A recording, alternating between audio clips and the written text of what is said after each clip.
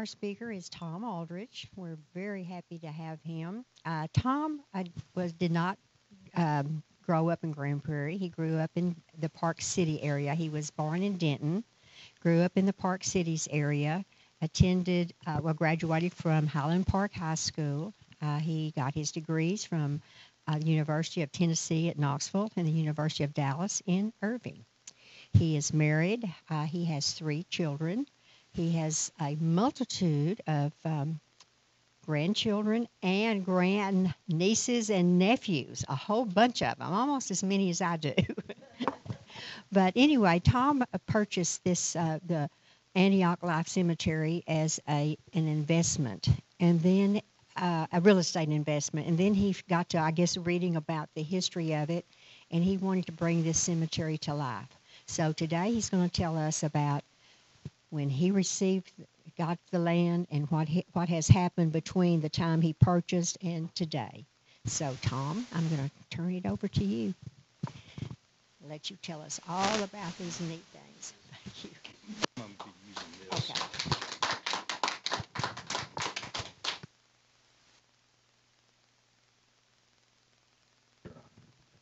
It's on. Thank you for that introduction. Glad all of y'all could be here. It's not every day that you get to talk about a cemetery and say it with heart and love, but we're going to talk about Antioch Life Park Cemetery today. And it's been through several renditions, and to help me out in this discussion, I've invited Angela Lucky to kind of talk about the parts that she has better knowledge of than I do.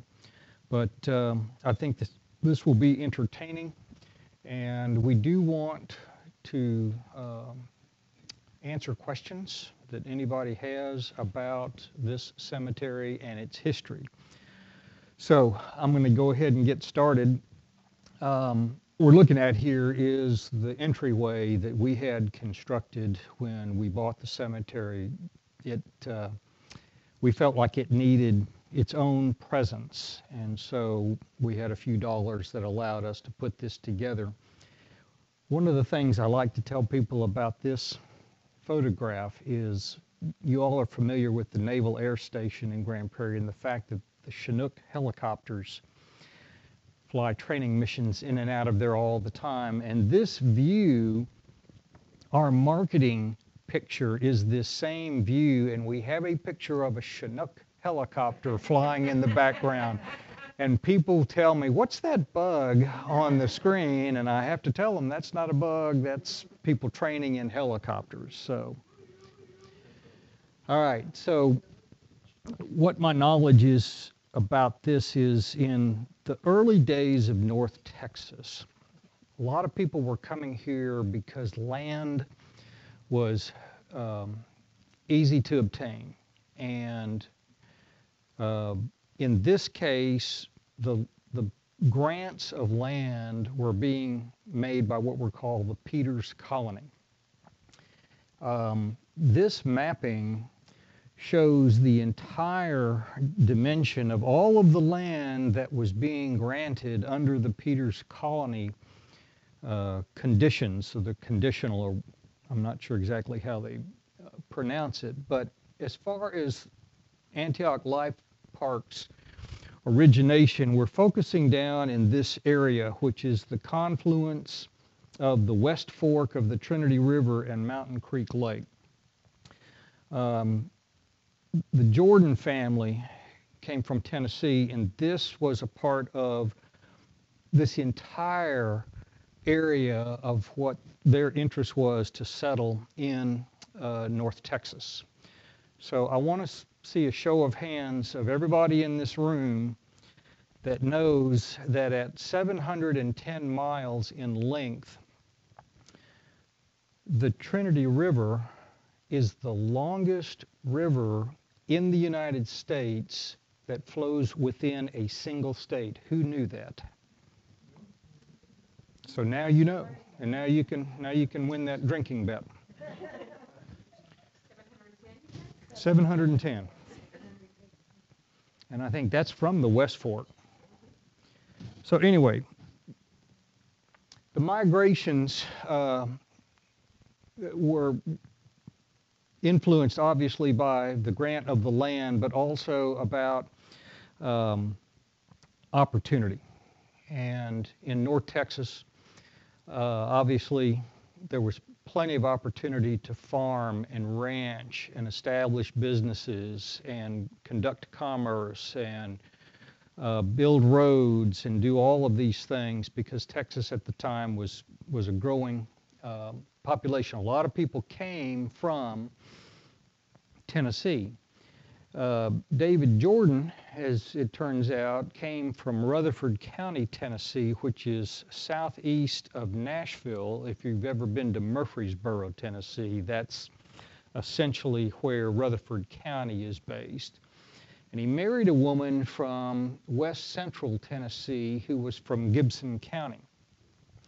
Her last name was Height, and now we know Jordan Height is the name of the family cemetery at the northern end of the property that he purchased. Now, the marriage records indicate they got married in 1852 and immediately began their migration to North Texas to take advantage of the Peters Colony land grants. There might be some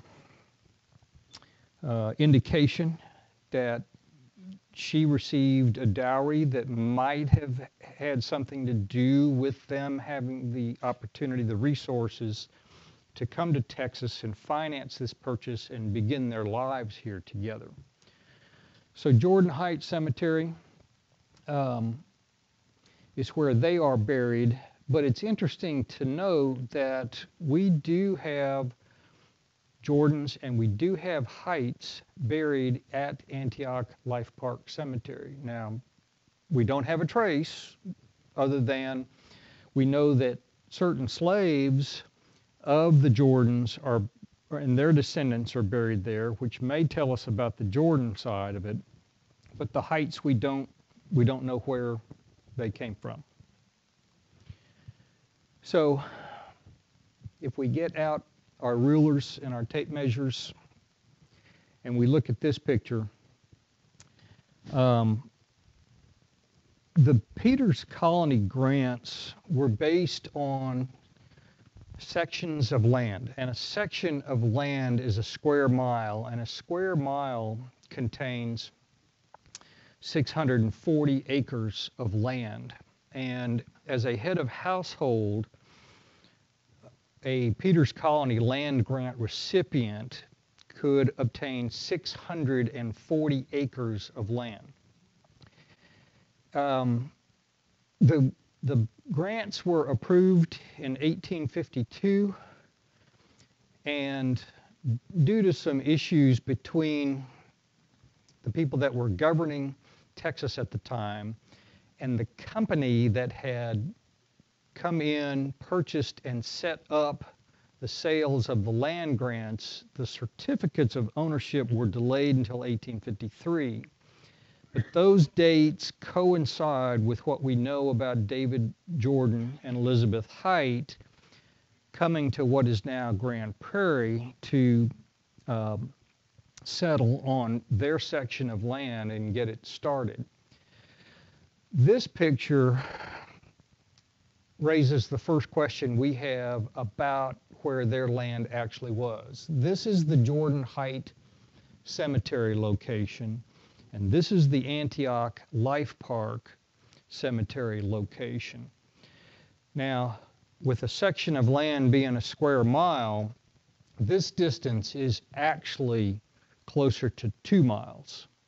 So one of our questions is, if this was on Jordan property and this was also considered to be on Jordan property, how could that be with that amount of distance? Well, other research tells us that these sections, these grants, weren't always exactly a square mile, because back in the day, the surveying wasn't the technology that we have today, and you might have a narrower and taller section versus a wider and thinner section. That's just a guess of what might be happening here based on how far apart those two cemeteries are. But both are considered to have been part of the Jordan family. I forgot to tell you the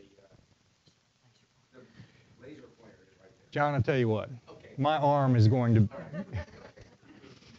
All right, so the next step in getting from there to here. The families were settling in the 1850s. But here comes the Civil War, and Texas, as we know, had been an independent republic, joined with the Union. The Civil War came. The Texas seceded from the Union, joined the Confederacy. And even though it was in the Confederacy and it was a slave state, Texas was on the fringe and really didn't participate that much in the Civil War. There were no significant battles here. The main role of the state of Texas was volunteers for the Confederate Army, horses, supplies, and a little bit of the landing of the ships in Galveston Bay. But other than that, it was kind of separated from it. Proclamation 95, the Emancipation Proclamation, was issued September of 1862. In 1863, the proclamation was amended to free all of the slaves in the Confederate States. And on April 9th, Robert E. Lee surrendered his army to Ulysses S. Grant, thereby ending the war. However, Texas being so far out from the action, the word about the war being over and the slaves being freed took a while to get here. Indeed, the very last battle of the Civil War was fought in, what do I have the date here, May 12th, even though Lee had surrendered a month before. So at that point, it was just about the word being put out that the war was over, the nation was going to heal, and on June 19th, 1865, Major General Gordon Granger landed in Galveston to tell the people of Texas that the war was over and the slaves had been freed.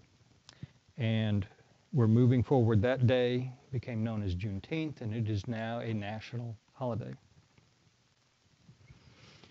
So, David Jordan freed his slaves, and in addition gave them 50 acres of land to start their lives, their freed lives on. And one of our questions is we'd like to know if there is an exact date on which he declared his slaves freed. We think that's an important date to know.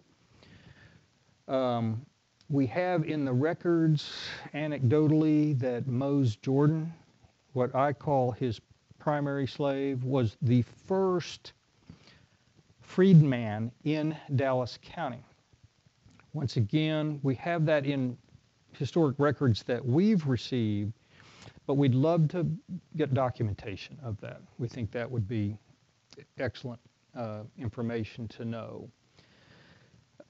Going back to the map about where the Antioch Cemetery is in relation to the Jordan Heights Cemetery, the 50 acres of land that David Jordan gave to his freed slaves would appear to be at the southern end of the property. And from that, the freedmen built a community before Grand Prairie that basically wound up along what are now the western shores of Mountain Creek Lake. That community became known as Freetown.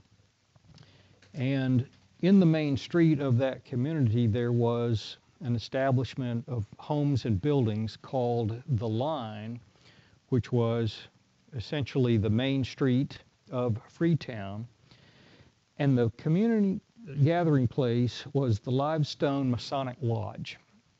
And this is where the freedmen met and began things like instruction and education and building their own community, their governance.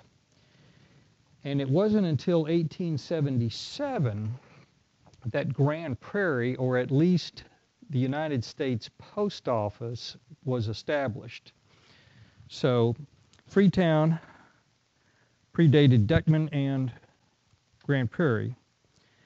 Now, one of the most important pieces of history that comes out of what we know about how Freetown was settled is the Limestone Masonic Lodge. And this is a summary of information about it, and everywhere there's a highlight, I can tell you is a reference to what now is Antioch Life Park Cemetery, or a burial record that we have for people. And in the main street of that community, there was an establishment of homes and buildings called The Line, which was essentially the main street of Freetown. And the community gathering place was the Limestone Masonic Lodge. And this is where the freedmen met and began things like instruction and education and building their own community, their governance. And it wasn't until 1877 that Grand Prairie, or at least the United States Post Office, was established. So Freetown predated Duckman and Grand Prairie. Now, one of the most important pieces of history that comes out of what we know about how Freetown was settled is the Limestone Masonic Lodge. And this is a summary of information about it, and everywhere there's a highlight, I can tell you is a reference to what now is Antioch Life Park Cemetery, or a burial record that we have for people at Antioch Life Park Cemetery. And Angela's going to talk a little bit more about this, but this is from a summary that I got from her. And these are people that we know have burial records or known to be buried at Antioch Life Park. But Freetown, The Line, the Limestone Masonic Lodge is all a very, very important part of the history, and this cemetery is a part of that history. Now, Antioch, the cemetery, Antioch St. John's the cemetery, was dedicated in 1881. However, once again, looking at some of the records, burials were occurring in or near this cemetery before then, because people that owned land had family members, people that they knew that died, in this case probably their slaves. They had to have a place to bury them, and that was always reserved. Texas is replete with small community and family cemeteries on property all over the place. That's how this got started, and we do know that there were burials that were being had out there probably as early as the 1850s. As soon as people started moving here for the Peters Colony grants, people began to be buried. This is also interesting. In the notes, there was the O'Donnell family. Were they the purchasers of the acreage that became Antioch?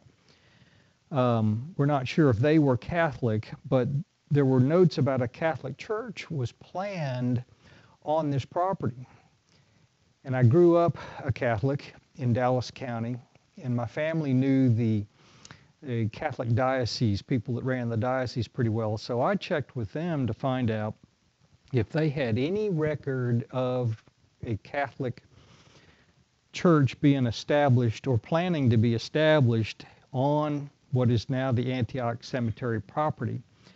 Their records date back to the 1840s when a church was established in Corsicana, which became the first church of the Catholic diocese. They don't have a record that there was any church planned for this property. Mose Jordan Jr.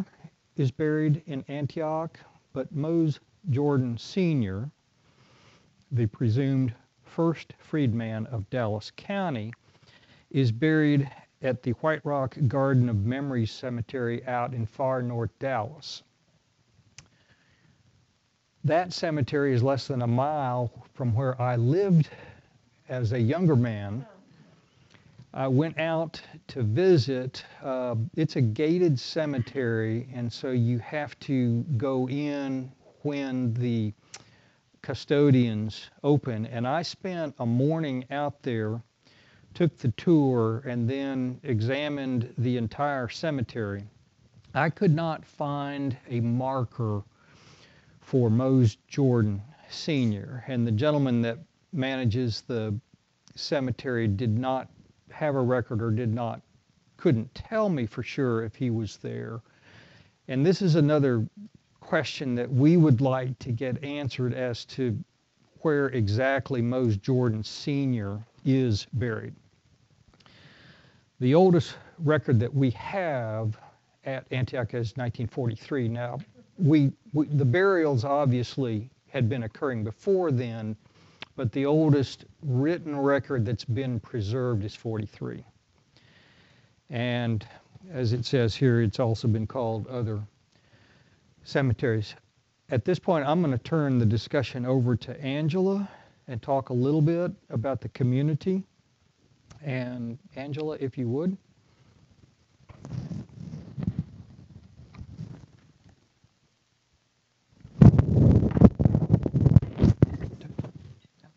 Is that okay? Yeah, you can just stay wired. Before I start speaking, I just want to do a public acknowledgement to all the work, all the love, all the care that Mr. Thom Aldredge have really put into the cemetery, what it looked like then and what it actually looks like now. Because this is a cemetery, Antioch, that most of my family members are buried there. Going back to my great-greats and so forth. And the south of Antioch Cemetery that's there, like many people say, well, we know they're out there, and we know that we've had an opportunity working with Mr. Aldredge to record the people that are what we consider to be the new part of Antioch Cemetery. There was actually an older part that outdate the newer part of the graves, which is further to the south of the property that Mr. Aldredge actually owned. But somehow, with selling property, land got sold, the property got sold, and the human remains still are buried there on the property that's closely next to Antioch Cemetery. And that's where a lot of the older graves are. And when you go to that location, there are so many trees, and it's almost like it reminds me like it becoming like a dumping site. Because the other day I was out there because this is Black History Month. There's like tires and trash and things like that. So I'm hoping that being a part of the Big Thought program with Grand Prairie, that we can get some volunteers to maybe where we can reach out to the family that actually owned that, because I had an opportunity to speak with one of the daughters that live in Denver. I know that's interested in probably selling that property, which is next to the cemetery. And I'm hoping that Mr. Aldredge ends up with that, because I know that there's more veterans buried there and there's more family members that's on that side. And I would just like to see those people that's buried on that side really be laid to rest the right way, the proper way. But a lot of times when you get into people owning private property, it's sometimes kind of hard for the state to actually go over and say, hey, you got people there, but can't really do anything. So I witnessed firsthand what Mr. Aldredge have done with what we known as Antioch Cemetery, where a lot of the Grand Prairie black families was actually buried, because that was the location where the families lived, where they actually attended school and had worship. Now, there was a slide that he shared with you earlier that mentioned Iola Reed Smith, that was the person Ruthie Jackson was interviewing on the audio tape. That is my father's grandmother. So that would make her my great-great-grandmother. And the reason I'm standing here is because of her father. And her father's name was Frederick Douglass Reed, and he went by Fred Douglass Reed. He died here in Grand Prairie on April the 21st of 1943. And I had a copy of his obituary that I sent to Mr. Aldredge on his phone this morning. And some of the people that spoke at his funeral that gave the resolution was Professor David Daniels. And Reverend Casey was the one that did the eulogy. So it kind of gives you an idea of earlier African Americans that were like here. And then when you start going back in Frederick Douglass Reed with his families that were already here in Grand Prairie, because Frederick Douglass Reed was on the census listed as a mulatto. His dad was white, and his mother was black Indian, and so he's listed as a mulatto. If you guys know about the tiny little cemetery at Grand Prairie High School, there's like a little grave there. Those are Frederick Douglass Reed's children. He was the one driving the wagon somewhere around here, and his wagon collided with an interurban train that came through. And so those are his kids. That's buried over there. But some of the ones that we have been able, and there's a lot of famous people that are actually out in Antioch. These are the ones that, we're kind of like listing now that Mr. Aldredge have taken the time to list. And that's because he cares about family, he cares about people and so forth. Because being a real estate investor, he could have did whatever he wanted to do, or he could have just threw his hand up and say, this is not what I want, and could have passed it on to someone else. That's been the history of this cemetery. The ownerships have changed. And he's the first one that I can say in my living working with the cemetery that for an owner that really cared about the cemetery. And that's why I like really working with him. But Tyree Taylor, he's buried there. And Tyree Taylor actually was like, he lived like down like in your Bear Creek area and so forth. But he is the father of Charlie Taylor, that we knew that Charlie Taylor lived here in Grand Prairie, and he was inducted into the Hall of Fame. Mr. Taylor is still living. So that's his father, and his father is there at Antioch. When Mr. Charlie Taylor was in good health, when he would come to Grand Prairie, it was my honor to drive him out to Antioch Cemetery to pay respect to his dad that's out there. And so, I took pictures of him standing over his father's grave and so forth. You also have Charles McMillan. He's the first African-American president of the National Association of Realtors. Also a veteran that's buried out there. You have Eddie Bernice Johnson. She's, our current congresswoman for District 30. She just recently announced that she was no longer going to run for District 30. And her sister is Sally Moore. Many of you in Grand Prairie know her sister. Sally Moore, retired associate superintendent with Grand Prairie. But Miss Moore, history is that David Daniels, Professor David Daniels, he was here, and Miss Moore was actually hired by him to come in as a school teacher. Miss Moore was my parents' school teacher, my mom and my dad's school teacher. And Professor David Daniels, he was my elementary principal. I actually attended Dalworth Elementary School, so he was my principal in the first grade. But they actually have family members that are buried at Antioch. the Congresswoman Johnson and Sally Moore, they have family members that are actually out there at Antioch as well. Ms. Moore actually owns um, plots out there at Antioch, and I was speaking to her a few weeks back to find out, do you plan to go to Antioch since they now have the City of Grand Prairie Cemetery? So you still have a lot of individuals that purchase to be buried at Antioch, and this is before the City of Grand Prairie actually built its own cemetery. What'd she say? Um,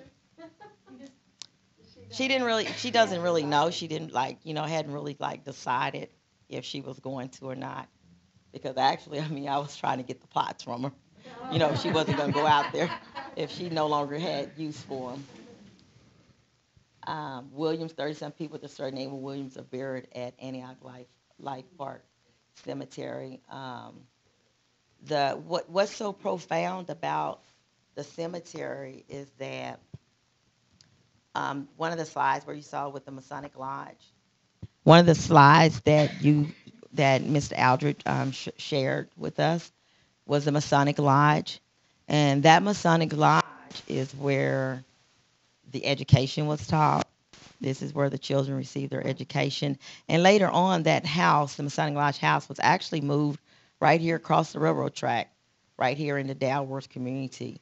But once it came to the Dalworth community, being that the Masonic Lodge had not been taken care of, then it became what neighbors considered to be an eyesore. Instead of trying to get money to restore it because it had history there, that building ended up getting demolished. It got demolished, and there is a state historical marker that's on the land that's there, but the house was demolished once it was moved here. Once it was moved. I'm really passionate about the cemetery because also of the veterans. I'm thinking, Tom, what was it, August, October, anywhere between the time frame of August and November of 2021. I did 3 flights to Washington, D.C., going up there to be an advocate for the cemetery because of the veterans that are buried there. These veterans that outdate all the way back to World War I, World War II, Vietnam vets, and they're recorded. They're recorded with the National Cemetery Administration. I had an opportunity to speak with its executive directors there because my concern is that how do you have so many veterans at one location, and then when we pay respect to the veterans, and you literally, if you stand on Antioch property, you can look across the lake, Mounds Creek Lake, and you can see the flags flying on Veterans Day or Memorial Day. And so my question to the National Cemetery Administration is, that the veterans now lay here. You all have the records. And actually, I was there to advocate for resources to help Antioch Cemetery. But again, we caught up into the way that the government operates. Anything that is probably on, the government does not get involved and so forth. And I just think that's so disheartening for individuals that have served our country honorably. And because there was not a Dallas-Fort Worth Veteran Cemetery during that time, these veterans are there. And because of the amount of veterans that are there, any place you have more than 100 veterans, somebody should have the same type of heart that Mr. Aldredge have. Mm-hmm. So he makes sure on Memorial Day and Veterans Day that the veterans are recognized. He makes sure that he puts out, and he actually hire people to come in and put out American flags on every veteran grave that has been identified, that have a marker. The National Cemetery Administration did say that any broken headstones that they would be willing to replace. Many of these veterans do not have family members still living. Still with that, there's a cost because you have to, the labor, you have to, put these things down and so forth. So far, Mr. Aldredge has incurred all of that and so forth like that. But I'm going to turn it back over to Mr. Aldredge. But Again, there's a lot of history there, and I'm appreciative of the history that's there because that's what keeps me going to our library. Because in the city of Grand Prairie, you know that um, they have ancestry that's on there. So usually, what I do is I sit there and I take a look at, let's see who's at Antioch. Let's pull the census. Let's look at their families, and let's start creating a file that way. And then let's go backwards to know exactly like how the people ended up, migrating to the city of Grand Prairie. May I comment, Angela, and I want to thank you for enlightening us on that, kind of giving us the bigger picture, because it seems to me about 2 months ago, this was on the news. At least they mentioned a local Grand Prairie cemetery, and they didn't really they kind of pointed out the problems with the markers and the headstones and stuff, but I don't think they really gave the solution, and more importantly, in terms of what Thom's doing in terms of putting the flags out and all that. It seemed like I think it was on CBS 11 a couple months ago, and they might need a follow up or something on that because the problems were pointed out, but I don't think they fully addressed what solutions were being implemented, and of course the research that was being done with the federal government. And now kind of the holdup is really on the part of the federal government with all the usual protocol and all paperwork and all that. So I just want to make you aware of that. I saw was this the cemetery that they were? It was. Okay, I thought. Are you ready for another slide? Yes.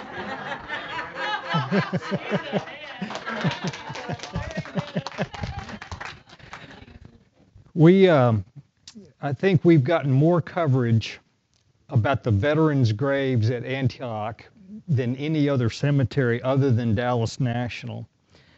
Let me get to that question because what Angela just talked about and this step leads to the answers to the questions about the veterans. It's a little known fact that Antioch had the indigent burials of Dallas County for 6 years. Southland Cemetery had it on either side of that for a number of other years. Dallas County was burying its indigent people in Grand Prairie. And there is so much history in that in and of itself. We've determined that we became highly diversified during that period. And the surnames of the people that are buried there bear this out. It's a cornucopia of individuals who, for one reason or another, died on the streets. The county was responsible for them. They had no identification. Whatever the reason was, Dallas County didn't have a next of kin. They didn't have anybody that wanted to claim them because they didn't know who they were. Well, they got buried at Antioch. And to this day, we get phone calls from people saying, we're looking for so-and-so. And for us, if we have a name, that's great. It's rare, though. We really hope that they've done their research because Dallas County assigned a case number to every one of those burials. And those records are pretty reliable. And so if we can get a case number, we can find where that person is buried, and that family member, whoever is looking for them, if we don't have a name, now we can get a name, and we can put that into our cemetery records. And for anybody else that is looking for that person, if they look in Antioch or find a grave, now we'll be able to tell them that yes, they are here and this is where they are buried. And we've had so many people that have found loved ones, and what typically happens is we say they're buried right here. They place a permanent marker so that people coming to the cemetery can find them. And there are quite a few veterans that were buried as indigents who wound up with markers. Um, the other thing I find amusing about the cemetery is the names that people received. We've got people with given names of Congress, Governor, Judge, Ben Franklin, and Exlone. And it's a lot of fun, but honestly, about the indigent burials, there's so many of them, nobody's looking for them. Nobody is ever going to care about them. And so, in addition to the veterans, we want to honor these people because they were human beings, they had lives, they fell on hard times, whatever the case may be, and they wound up at Antioch. And we need people to know about them. So the veterans.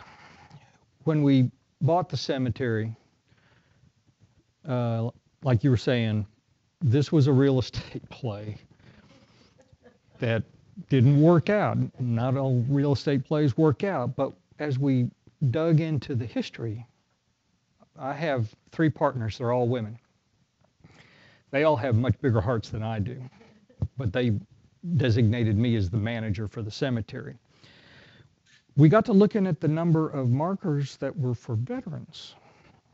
And we're going, wow, and they were dating back to World War I.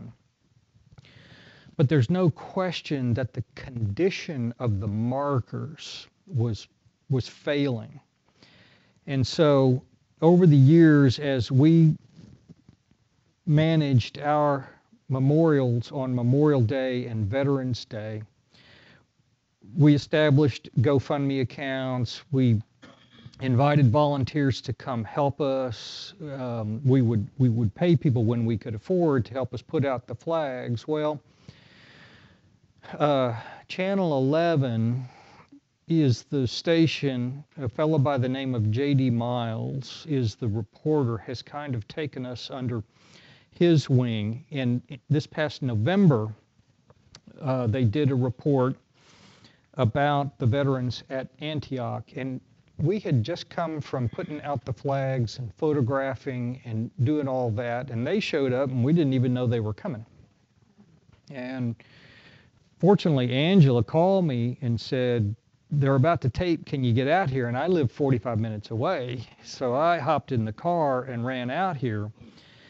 And what we were able to take from that airing was quite a number of companies and individuals that donated to Antioch directly and to 2 separate GoFundMe accounts. And we've never had much money to be able to do anything about these veterans markers. However, we got blessed this time around with this report. And we took the monies that we received and we have allocated, we've escrowed those monies because the only money that's going to be spent out of that escrow is on the improvement of these markers. And I picked up a marker last week from a monument company at Traders Village. Is that what it's called? He was a vet. He saw the story. He had placed some monuments at Antioch. He calls me up and he says, I want to help. And I said, good. I'm going to bring you a bronze, and I'm going to give you some money. Mount it. So I picked that up from him. There's a foundry in Fort Worth. We had 2 markers that one was missing and the other was damaged beyond repair. But we had pictures of them. We gave those pictures to the foundry, and this week we're picking up 2 more veterans markers with new bronzes on granite, and those are going to be placed in their graves. And we're hoping to have J.D. Miles come back out when we do that setting as a follow-up. And we also have some other money now that's going to allow us, we have a number of veterans monuments that the VA gave them their bronze plaques, but they don't give them the mounting base. They don't give them the granite. So we've identified about 10 or 12 of those plates that are just sitting on the ground. And we're going to pull them up, and we're going to buy granite, and we're going to have them affixed to granite and replace them so that those bronze markers will have a good base to be resting on. And we're just going to go through the rest of the cemetery and find veterans markers that need that care, and we're going to do it. And next Veterans Day, November 11th, we'll be proud to show anybody that wants to come see that we are making the effort to honor these veterans as well as we can. And if we get some help from the federal government, that would be great. But the story of the veterans at Antioch it's pretty amazing. We have so many World War I burials there. It's fantastic. Okay, so very quick, and I know we're out of time, but thank you all for bearing with us. We recognize on Memorial Day. We recognize on Veterans Day. We just recognized on Martin Luther King's birthday, and we're hoping to make that an annual event.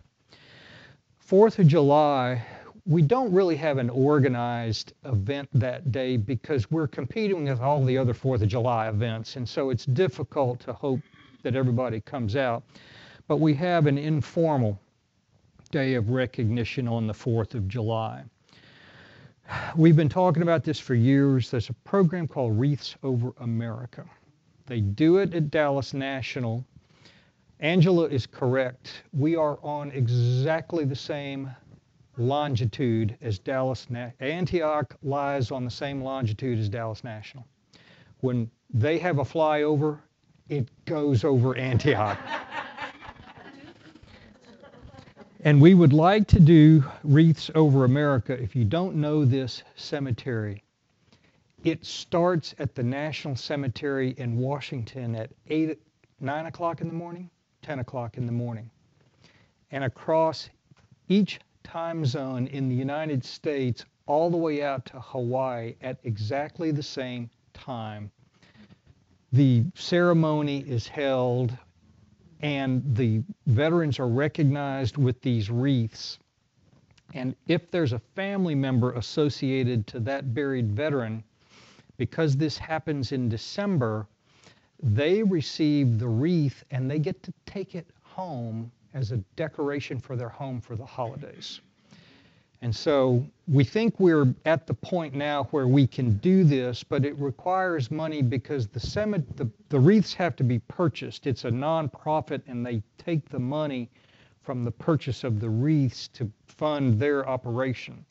So we would look for a sponsor to help us offset that cost to be able to buy 93 wreaths to be placed on the veterans' graves. My burial services manager is a Hispanic kid that lives in the neighborhood, and he came up with the idea on Halloween, maybe doing a trunk and treat at the cemetery, and I told him we might do that. And then because of Black History Month and because of who is buried at Antioch, we need to work a commemorative event in sometime in February.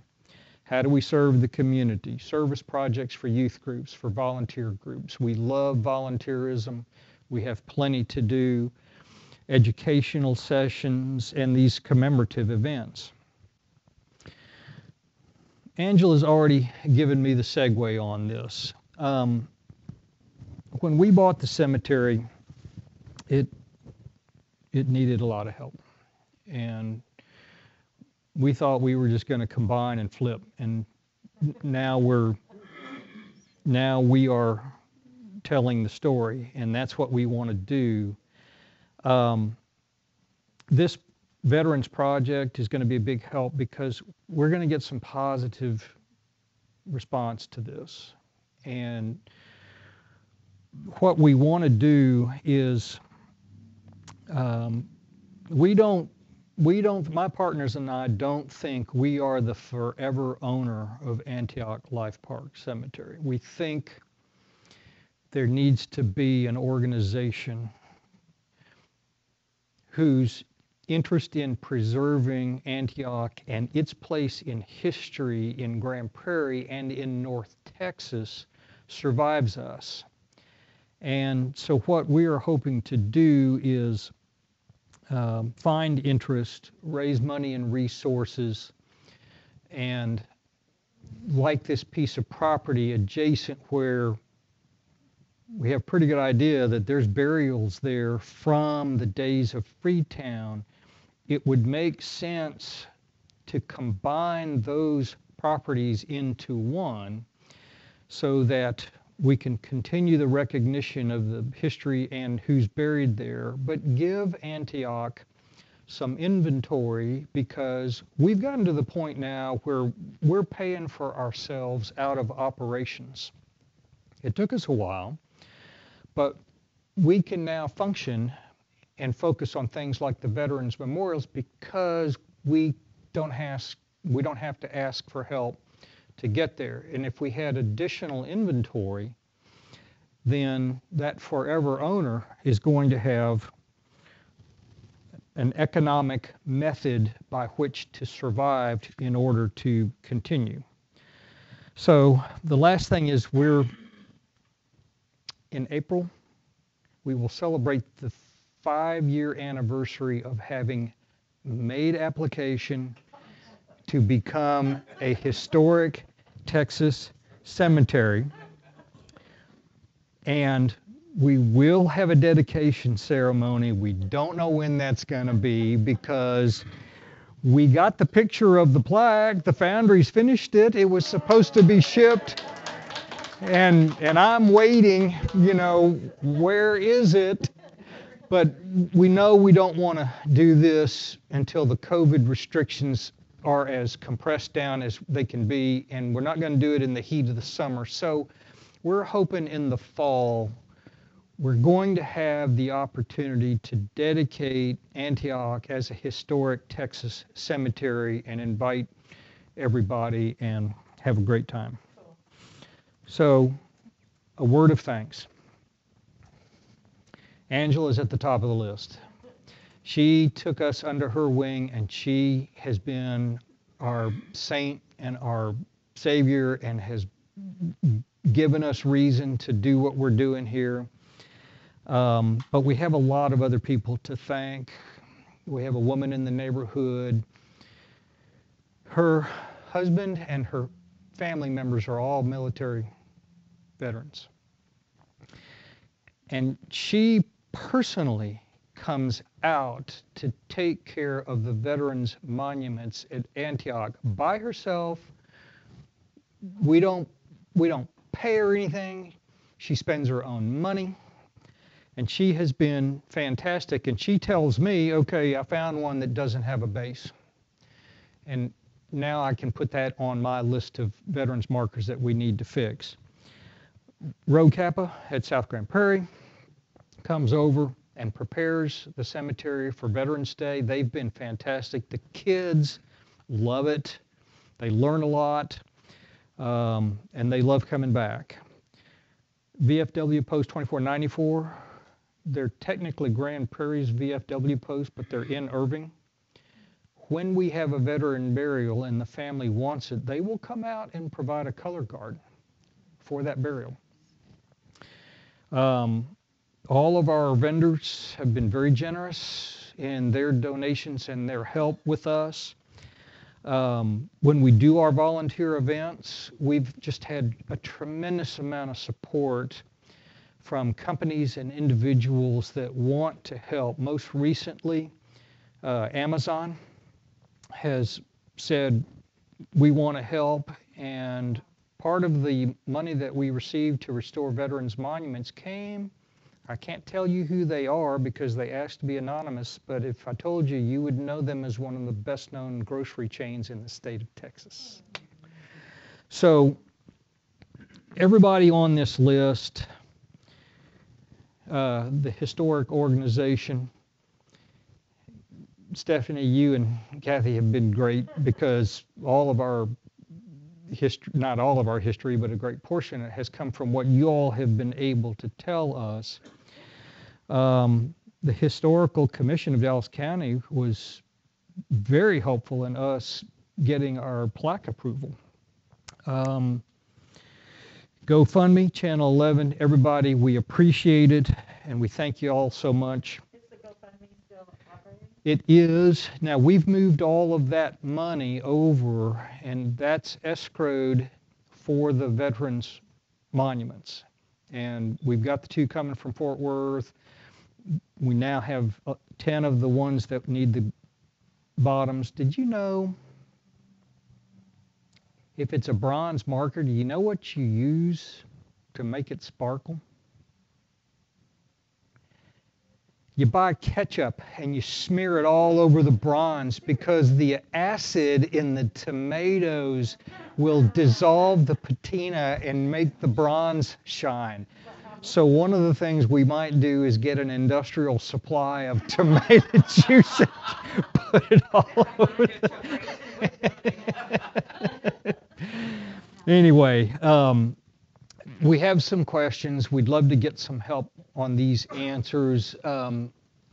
There is and Angela, tell me, because you were explaining to me, there is a deed or a map in existence somewhere that shows this part of the Jordan property that became Freetown and shows that portion of the land, and it helps indicate where these other burials on the adjacent property might be, and that will be a vital piece of information for us to know what we need to integrate into Antioch's operation.